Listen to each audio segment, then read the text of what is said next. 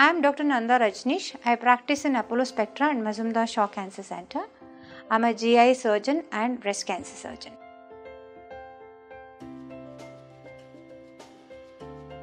The gallbladder drains into what is called as common bile duct, and common bile duct and pancreatic duct, they join together and they open in the duodenum in a place called Ampulla of Vater.